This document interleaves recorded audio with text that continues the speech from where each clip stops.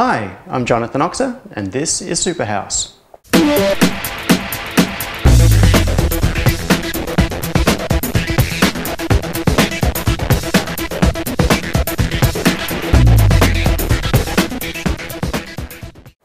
I'm standing outside the door of my home office, which is also my home workshop, and this is the door lock that I showed you in the last episode. You might remember I retrofitted this lock so that it could be controlled by the home automation system. That means that the home automation controller can send events to the door to say lock or unlock, whatever. And it means that once you've got control over something, you can link it to a phone, so I can use my phone to lock or unlock the door, or it could be controlled from touchscreens around the house. I can control it via the internet. Really, once you've got things linked together, you can do all sorts of cool stuff. So now that we have control over this door lock, what we can do is add other inputs or other methods of controlling it. What I'm going to do in this episode is show you how I'm going to use RFID to control access to this door.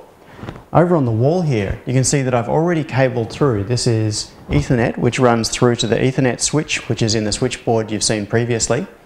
It's powered up using power over Ethernet, and it's all ready to mount an RFID reader. So what I'm going to do in this episode is show you how I'm going to put together an RFID reader, mount it in the wall here, so that when authorized tags are scanned, which will include the tag that I have surgically implanted in my arm, the door will unlock. But first I need to give you a bit of a background on RFID. There are a lot of misconceptions about what it is and how it works, so time for a little history lesson. In 1940 the world was at war, and the German Air Force sent thousands of sorties across the English Channel to drop bombs on English cities. This obviously was a big problem. So the British Defence Department came up with a plan for being able to defend against these incoming attacks. The problem they had was that a lot of the attacks would occur either at night or in poor visibility, lots of cloud cover. So the anti-aircraft gunners could not necessarily see the targets very well. And what they did was implement a series of guidance radars along the British shoreline. So what would happen is, as a German aircraft came in over the channel, it would be picked up by radar emplacements that were sitting along the shore. Now the radar emplacements would detect that there was an incoming aircraft, and they would relay that information to anti-aircraft guns. Those guns could then use the tracking information from the radar to predictively fire shells into the path of the incoming aircraft and hopefully destroy them. Now the problem is, this could happen over a distance of many kilometres. The aircraft might be totally out of sight, out of hearing of the gunners. So they are working on information that's being fed to them by a targeting radar system that simply identifies a blip saying there is something coming in. But how do you know if that's a German bomber or if it's a British aircraft that is returning home after a sortie out over the channel? So what they did was implement a system called IFF, or Identify Friend and Foe. And this is a system that's still in use today. So what they do is have a radio transmitter that regularly sends out challenges. And when they detect an incoming aircraft, they would send out a coded transmission, which is the IFF challenge. That's the Identify Friend or Foe challenge. If the aircraft fails to respond to that challenge, you assume that it's an enemy and you try to shoot it down. If the aircraft responds and their response is suitable, so they know the particular code that's required for the response, then you take it as a friend and you leave it be. And this is the origin of RFID. This is how it all came about. And in fact, this is very similar to a system that's probably in use in your car, and I'll get to that in just a moment. Now the way this worked, because they needed this to work over a very long range, was a system that we now call active RFID. Now the way active RFID works is you have essentially a thing like a card reader. It's equivalent to what we would call an RFID reader. And it has a transmitter and a receiver. So it sends out a signal which is received on the aircraft on an antenna and goes into a radio receiver. The output of that signal then goes into a little bit of logic. And what this does is process the signal, determine whether it recognizes the particular code, see if it's one that it needs to respond to. If it does, and it's a challenge that is verified, it's a challenge that it recognizes, it then uses a transmitter to send back the response. Now, because this uses an active receiver and an active transmitter, there is a power supply on board the aircraft. It means that you can transmit very long ranges. So this system can work over many, many kilometers. Basically, you're limited only by the range of the transmitter that you have on the aircraft and how sensitive you are in terms of being able to receive the challenge. So this can happen while aircraft are many kilometers out and coming back in over the English Channel. Now, this relies on a local power supply. So that's why we call it active RFID. It has active electronics on here that transmit the signal back. Now, we also have passive RFID. This is a development that came later, and it's very, very clever. What it does is use an energy harvesting technique to take power from the reader and use it within the tag itself. So if we have an RFID reader, typically what it will do is have a reader coil, and that coil will be generating an electromagnetic field. Now, the RFID tag itself also has a coil in it, and it will have something like a battery, capacitor, a little energy storage system.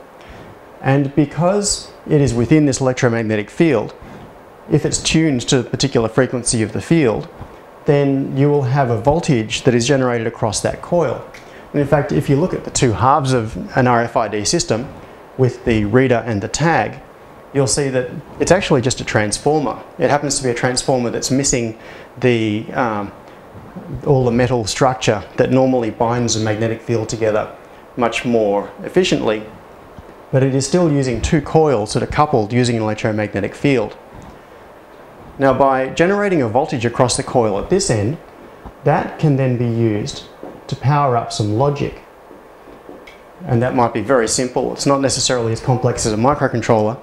It's just some very simple logic that when it receives a challenge, it looks up a little number in its ROM, and it knows that that is the number that it has to send back. And that is the ID that is in the RFID tag.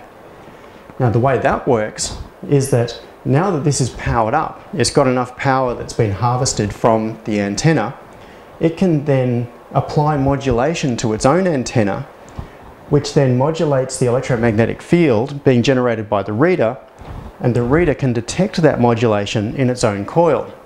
So it's a bidirectional system. It's using the same coils at both ends as the transmitter from the reader, and then received here at the coil, which is in the tag, and then the signal is sent back to the reader as well. So it's a two-way handshake system. The reader sends out the modulation, which is constant, and the challenge, and the RFID tag, which is all self-contained in some handy little format, then modulates the signal and sends back its ID. And that really is how RFID works in the common case today. Most RFID systems, in terms of number of units or number of tags produced, are passive systems like this, not active. Now, the reason for that is obvious. There's no battery here. This thing will last theoretically forever. Whereas the battery in an active RFID system will run down. Even if it's turned off most of the time and you use energy conservation techniques such as only powering up when you detect an incoming signal or an incoming challenge, you still have a finite life. You have a shelf life of the battery, which might be, it could be 5 years or 7 years, but eventually it's going to die. Whereas a passive tag like this could keep going for decades. It requires no maintenance, no chemicals, no problem. So active RFID is great if you want a long read range. Passive RFID is great if you want short read range, but super low cost and high reliability in the tags themselves. Now, tags for passive RFID systems come in a whole lot of form factors, and in fact you're probably carrying a bunch of them right now. So if I look in my wallet, and I didn't set this up, this is just what I happen to have in my wallet right now. I have a building access pass. This is my access pass for the Primus data center. That looks a bit like a credit card. It's the same size as a credit card. You've probably got something similar to get into office buildings. I have another one which is blank, so it doesn't give away any identity, which is my access pass for Internet Vision Technologies, which is my software company. I also happen to have a TransLink card in here, which is from Queensland. So this is a mass transit card. It's one of those tap on, tap off mass transit cards. So it's a stored value system. I have another one here, which is a Myki card from Victoria. Once again, you top up your Myki account, and this is an RFID tag. So if you are carrying around mass transit cards, you probably have RFID tags on you right now. So I had 4 in my wallet right then without even trying. Most people nowadays are walking around with RFID on their person, possibly sewn into their clothes, and they're not even aware of it. But it's all around us. Other form factors, and one of the ones that you may not notice, what you see here are actually 2 tags. The obvious one across the front is the plastic strip. That is an anti-theft tag. That's been put on top of a square sticker that you can just see. And these are pretty commonly used on things like razor blades, anything in a retail store that is small but moderately high value, as a theft prevention system, and also for stock management. That square tag that you can see back behind it is a sticky label, and these can be produced in large volumes for fractions of a cent. They are really, really cheap because they are made in such big numbers. If you look carefully at it, you will see that there is actually a coil that is etched, or that is made out of copper within that. So that whole square that you see is a coil, and that is the receiver on the RFID tag that then powers up the little microchip in it, and that's what sends back the signal in response to the challenge. Other form factors, you can get them in key fob style, and this is the one that most people find interesting. It's tiny, it's about the size of a grain of rice and probably can't focus, but that is an implantable RFID tag. And this particular model is 12.2 millimeters long, 2.2 millimeters diameter.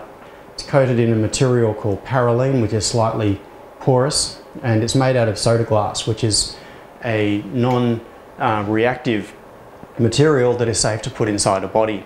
So these are implanted inside the back of the neck of dogs and cats and other pets. That is a particular type of tag that I have implanted in my arm. So now let's look at reader technology, and I'll show you how to hook up an Arduino so that we can read these tags and do something useful with the information. Here on my workbench I have 4 RFID readers, which are all suitable for interfacing with an Arduino. Now these are all low frequency readers. One of the things you have to understand when picking a reader and tag for RFID is that there are so many different standards in terms of things like the frequencies that are used, the modulation schemes, the data structure, that you have to be very careful to match the reader to the particular type of tag. Now the one over on the left here, which is very popular, is called an RDM630. This is a reader that I featured in Practical Arduino. You can see the coil over here, it's an external coil. So what you do is connect this using a serial interface. It has a 5-volt logic level UART on it, so you just connect that, and you can use either the hardware UART on the Arduino or the software serial library and receive data. So this module does all of the hard work of polling for tags. It takes the result and processes it, and then it just gives you a stream of digits out of the serial port that you can read. So very simple to use. Now this particular module works at 125 kilohertz, which is the common frequency used for low frequency tags in the hobby market. This other module, the ID12 module from ID Innovations, is very similar. It's functionally similar, it's just that it's in a nice little potted block, so it's really robust. Once again, it has a serial interface. You can power it up, talk to it using serial. Because it's all integrated, it's got the coil inside the package here. It's nice and robust. You can build it into things, and it's pretty good. Once again, that's 125 kilohertz. Now the thing is that the RFID tag that I have implanted in my arm doesn't run at 125 kilohertz. It runs at 134.2, which is the international standard for implantable RFID. That means I can't use the cheap hobby grade RFID readers that are around the place. You could if you were just using a regular RFID tag, but unfortunately I have to have something that will read the implantable tag. So these are the modules that I've been using for a few years now. This is a module from ACG. It's a German manufactured module. You can see that I've hacked this one a little bit. It's got some connectors on it. It's got a hand wound external coil because these modules aren't supplied with any coils. And they're also very expensive. When I first bought these modules, I think about 7 years ago, they were in the order of $80 each. And when I followed up more recently to buy some more, they'd gone up to about $240. You compare that to the fact that you can buy one of these for $10, and it's quite a difference. Unfortunately, I need the 134.2 kilohertz. And then just recently, I came across a Melbourne-based company called Priority One Design that make a number of RFID readers, including this one. It's a really neat little unit. It's physically quite similar to the ID Innovations module, but this one is designed to operate at 134.2 kilohertz, and it works perfectly with implantable tags. So, and it's really cheap, like it's in the order of $30-something, I believe. So once again, it has a serial output, so we just need to power it up, and then we'll have serial comms that we can read from the Arduino. Very easy. So what I'm going to do is mount one of these behind a wall plate and fit that next to the door, next to my office door. And what I'm going to do is connect all of this to an Arduino. So in this particular project, I'm going to use an EtherTen, which is basically an Arduino compatible board with onboard Ethernet. You could do the same thing with a regular Arduino and an Ethernet shield. This just keeps it all neat and integrated. It also supports power over Ethernet. This is the PoE module, and what happens is that power is provided via the network connection. Comes down at a nominal 44 volts, so it's in a sort of 44 to 48 volt region. This is a switch mode voltage regulator that cuts it down to 7.5 volts and supplies it into the input of the voltage regulator on the Arduino. And that way the Arduino can simply plug into the network cable, powers up, and it's alive on the network. Everything is ready to go. So what I'm going to do next is combine this with a prototyping shield, and I'm going to link that onto this. And I'm also going to fit a little MAC address chip. One of the annoying things about using an Arduino on the network is that you need to specify the MAC address in the sketch.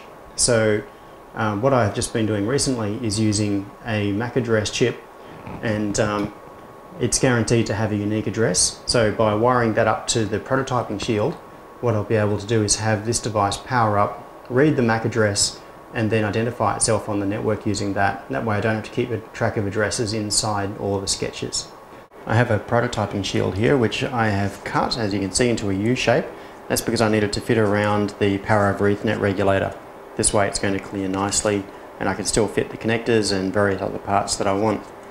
I'm using all surface mount parts here, so I'm working under a microscope, but I'm still just using the regular 0.1 inch pitch grid. Just on here is a SOT23 format Ethernet MAC address chip, and I've just aligned it so that a couple of the pins I've bent up out of the way, others I have bridged across onto these prototyping holes. So, you know, this sort of stuff, it's much easier to do under the microscope. You can do it with your bare eye. So what I'm going to do now is add a couple of 4K7 pull-up resistors, because this is an I2C chip, and I need to have pull-ups for I2C to work. Now we've just jumped forward an entire day, because last night when I was finishing up this shield with the connections for the RFID reader, I was looking at how to hook up the cables to the reader itself, and I didn't want to just solder straight onto the pins because that would be a little bit prone to breakage. So I quickly jumped onto Eagle, laid out a little breakout board, and I've just etched it. So I now have the RFID module mounted. It's got connections for the serial and power coming through this cable. There are status LEDs, so red normally, and then it goes green if it gets a successful read. There's some surface mount parts on the back. There's a little current limiting resistor for the LEDs, there's a capacitor. So we are now in a position where we can fit all this together. Oh yeah, and what I'm going to do is mount it behind this blanking plate. This is just like a PowerPoint plate, but with nothing on it.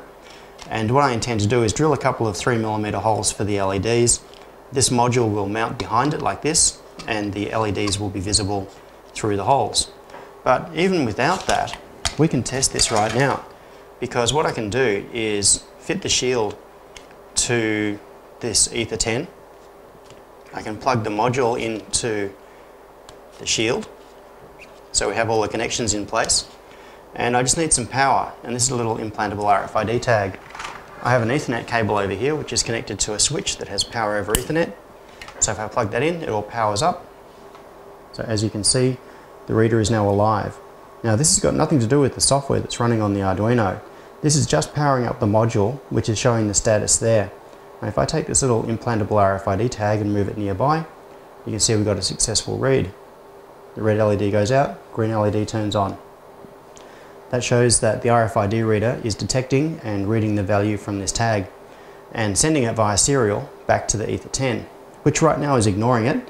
So the next step is to mount this inside that wall plate so it's all nicely mounted, and then work on some software for this. Now the software that we need to run on the Arduino will depend very much on how the door is set up and integrated to the rest of the system. If you are building a standalone RFID controller, there is a really simple way to approach this. If you have an electronic strike plate, for example, attached to your door lock, what you can do is have the RFID reader, in our case the micro RFID module, connected to the Arduino, which can then control the strike plate using a relay or a FET or something like that. What that means is that the sketch inside the Arduino simply looks for values coming back from the RFID reader, does a little internal lookup to see if it matches an allowed tag, and then unlocks the door if it's allowed to. I'm not going to do that because I have a slightly different objective. Now, my door lock, as you saw from the last episode, is controlled via the existing home automation system using a little RF remote. So the lock itself is one of those Lockwood Nexion locks, and what I have mounted not too far away is an Arduino, so actually an EtherTen with built-in Ethernet, and that is connected to the little key fob transmitter for the door lock, and it is also connected via Ethernet to my LAN. And what that means is that by sending commands to this EtherTen, it can effectively press the buttons on the remote and unlock the door under software control. Now elsewhere on the network, I have my home automation controller, which obviously is connected to the LAN, and that's how I can use my iPhone or a tablet or an Android phone or whatever to unlock the door. It sends a signal to the home automation controller, goes through the network and sends the signal. Because I have all of this in place, what I'm going to do with the RFID reader is a little bit different. What I'm going to do is mount the RFID reader near the door and have that connected to an Arduino, once again an EtherTen, and that is going to connect to the LAN. So the RFID reader will not have any direct connection to the door lock. In fact, it doesn't even need to know anything about the tags that it's reading. All it needs to do is read a tag, so it needs a serial connection from the reader, then connect to the network and send that value to the home automation controller. Then there can be some logic that looks up whether the particular tag is allowed to access this room, whether it's within a certain time period. For example, you might want to say these tags are only allowed to access this particular part of the building within certain hours. If all of those rules are followed, it can then send a command back to the Arduino connected to the door lock, which then unlocks the door. So let's have a look at the software. The sketch to run on the Arduino connected to the RFID reader is fairly simple. First, what we do is configure the software serial connection to the reader itself. This uses different pins to the normal hardware UART, so we have to define them. I also have the MAC address chip on the board, so what I do here is set up the connection to read from that. This gives us the MAC address to use to connect to the network. If you don't have the MAC address chip, you can simply hard-code the MAC in the array. There's also some configuration for the network. We need to tell it the ID of this particular panel. In my case, I have multiple RFID readers, and this tells us which reader we're talking about. There's also the address of the home automation server. Then we have some definitions here for the data that will be read from RFID. We'll look at those in a second. First, we set up a serial connection for debugging purposes, and then read from the MAC address chip. You can just leave this bit out if you don't need it. Then we set up the actual connection to the network, and because the WISNet Ethernet chips sometimes have a bit of a problem if they aren't given time to initialize, we wait for a second.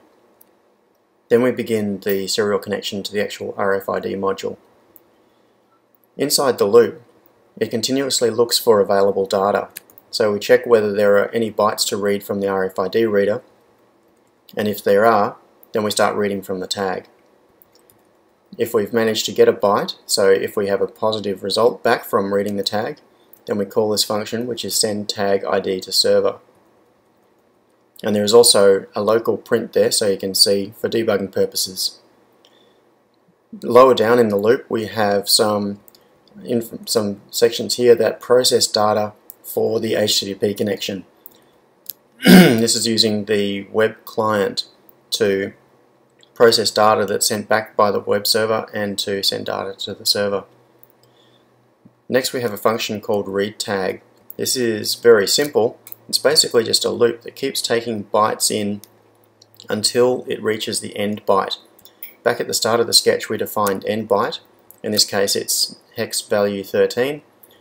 We're going to put all of the data into the tag array variable, and this is the length that we expect it to be.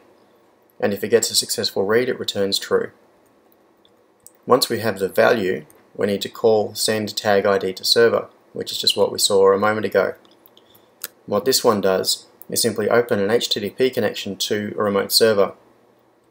What we do is send the button ID and then the delimiter and then the tag. That way the script at the other end running on the server can see what the tag is. Finally we have a utility function which is used for reading values from the MAC address chip. So here we are right back where we started the episode. Electronic door lock is in place. Now we have an RFID reader connected here, and I have in my hand an implantable RFID tag. So if I hold that in front of the reader, you'll see the green LED comes on and the door unlocks. Perfect. And of course it will also work with the tag that's implanted in my arm. Now I'll just hold this other tag away for a while. If I step in front of the reader, so there's nothing here, nothing on my arm, move it nearby, you can see it's read it correctly, and now it's let me in. So I can now walk up and unlock the door with nothing in my hands. Now remember earlier that I said that the technology in your car is very similar to a World War II bomber. Now the reason for that is a lot of cars now have e-tags in them, which are used for toll access. As you're driving along a tollway and the little tag beeps at you to tell you that you've just been scanned by one of those toll towers, that is the exact same technology that is used to identify World War II bombers flying back over the English Channel.